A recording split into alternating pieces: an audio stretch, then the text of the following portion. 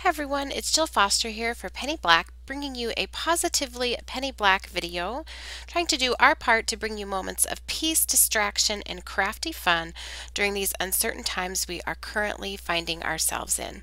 And today I'm going to be doing some stamping and some painting using our Cling stamp, Unforgettable. I've used this stamp to make several different cards, and it is such a joy to stamp and to color no matter what medium you prefer. Now here's a look at the card that we will be creating today, and this card was totally inspired by the very talented Mila, and here's a look at her inspiration card. And I'm going to put a link down to her blog post where she has the details of how she created her card, but I just found this to be so light and fresh and airy and uncomplicated, and it just let the flowers just show in the beauty that they are. And by using her inspiration, I didn't have to do any tough thinking at all. I could just relax and use her color inspiration for the painting and coloring on mine. So to begin, this is a 5 by 7 inch card, so it's a nice large card, and I've stamped the image down in the bottom right hand corner and the upper left hand corner, and I've stamped onto Canson 140-pound watercolor paper. This is a cold press paper, and I stamped it using Toffee Crunch Memento ink, and I really like using this particular ink with my Distress ink re-inkers used as watercolors. It's kind of a cheater way for me to get the look of a no-line watercolor because the areas that are stamped really tend to take on the colors of the re-inker that I'm painting with, but I don't have to worry about what I have stamped blending or bleeding. Or if I don't do great shading, you can still see the outlines there. It's not completely up to me to delineate between each petal and all of the details with my painting and my color choices.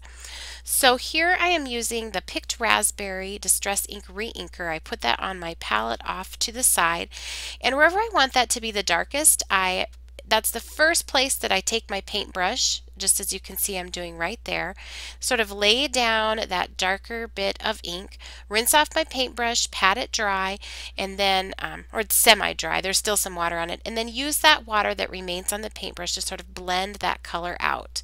If I want an area of really light color, I just basically use that wet paintbrush after I've blended an area out to apply that light color.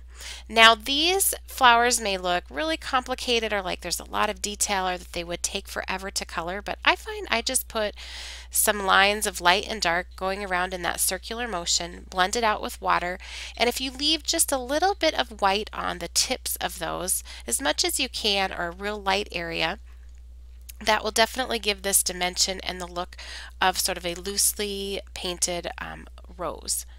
So I'm just continuing to do that around my image and just really enjoying how relaxing it is to paint. For me, painting is just something, when I do that, I'm not thinking about the news or anything else, just the beauty of these flowers. Now here I'm going in, I finished all of the pink flowers using Mila's card as an inspiration of where to put the pink. And here I'm going in with the peeled paint Distress ink to paint the leaves. You'll notice I'm kind of skipping between leaves that are not adjacent to each other or touching each other. That way when I go in to add the darker color, other colors, they don't start blending and bleeding into one another. Now I do have all of the exact colors, the supplies, the paper, the stamps, the ink, my paintbrushes, everything listed at the very end of the video up on screen. So if you hit pause at that time, you can check that out in more detail. I will also link all of the stamps that I'm using today down in the YouTube description box below if you would like to check those out in the Penny Black online store. You can see here again I'm just doing some darker color and then going back and blending that in with the just water on my paintbrush.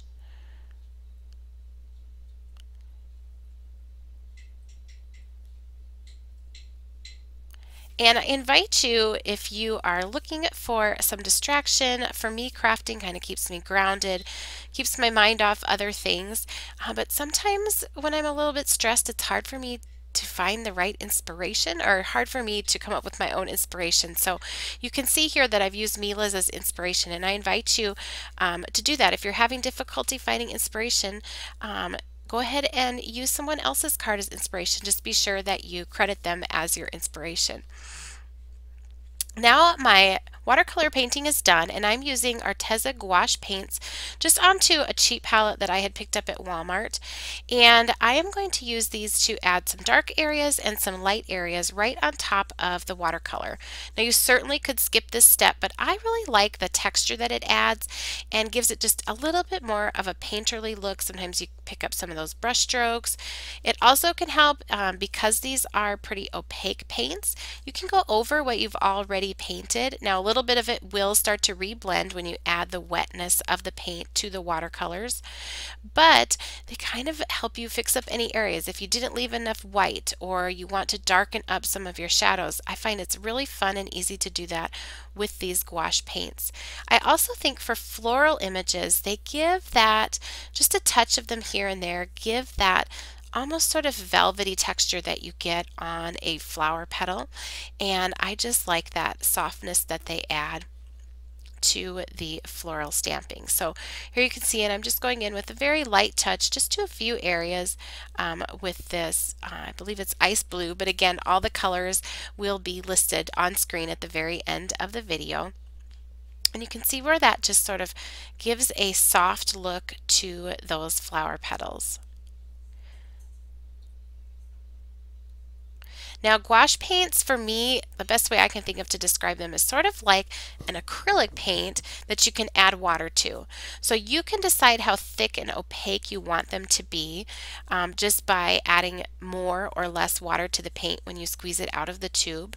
Now you can also re-wet these, so that's why I like to use a palette, because I can go back to other colors I've used before and just put re-wet it with my paintbrush and apply that onto my image. So these are lasting me forever, and I just love them. You can see here on this flower, you've got that boldness of that picked raspberry distress inkery inker that I originally painted, but here now I'm going in with just a little bit softer, a little bit more of a red toned pink on top of that, and I just think it makes it look so soft. Just, I guess that's the best word that I can think of to describe that. And for me, I love to play with color and layers, so this is fun. Fun for me just to fiddle around. Now you can see here with the green, it kind of changes, mixes a little bit because I used a lot of water here on this leaf with the gouache paints. It sort of mixes and blends with the watercolor, the inks that are down below. So it just gives you, again, and I'll give you some close-up pictures at the end, a different look to your painting. Or if you're in a rut and you just feel like you want to try something new, this is something I definitely recommend, is try some layering on top of your watercolors. You could do it like I'm doing here with the gouache paints. You could paint with your watercolors and then add colored pencil on top, or you could just leave it very loose and soft and subtle with your watercoloring. So I'm just going to continue here adding touches of that green to the leaves. I'm not doing every single leaf, just the ones where I want to have you know, a good impact, mostly the larger leaves, but touches here and there on the others so they do tie together. Once I was done doing all of that painting, I am using an ink blending tool and a foam pad, along with Wendy Vecchi Make Art Blendable Dye inks in the colors of Fern Green and Acorn, just starting off the edge and working my way on in a circular motion to add some light inking to the background. This is something that I noticed on my inspiration card by Mila, and I just loved how that soft inking just was enough to finish off the card and give it just a peaceful feeling to me. And for the small stems on my flowers, I just use a Pitt Artist pen. That's easier for me than trying to use a really small paintbrush and steady my hand. Now my sentiment comes from our transparent set Million Thanks. I wanted to do a multicolor sentiment just like the inspiration card by Mila. And this type of set is so easy to do that with because you have some larger sentiments and then some smaller supporting sentiments that you can use with it. So I'm inking this up with Picked Raspberry Distress ink, so it's a nice match to onto the flowers that I've painted. I am stamping this in my Misty Stamp Positioning tool, which allows me to get multiple impressions onto the textured watercolor cardstock. Just gives a better impression. Here I am behind my head lining up that supporting sentiment underneath from that same Million Thanks set. And I will ink that using Ranger Archival ink in the color of Jet Black. So you can see how easy it is with no masking or anything involved to get a pink and black sentiment. And I like the way this sort of fits in between those two clusters of flowers. So here's a look at that finished card. Very simple, one layer, 5x7, large size, but you could also do this on a standard size card as well, 4¼ by 5½ inch. I've used this stamp with that size as well. And the mixture of the watercolor and the gouache painting, just to give some softness and extra dimension to this image. I really hope you enjoyed today's video. If you did, please be sure to give it a thumbs up and subscribe to our channel.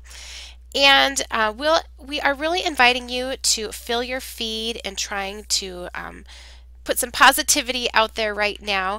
So if you would like to, be sure to check out our Facebook, Instagram, and our blog posts, which are loaded with beauty, flowers, critters, and we're trying to put all things happy out there for you. And I've linked to all of these down in the description box below. And if you stay tuned, as promised, you will find the supply list for creating this card.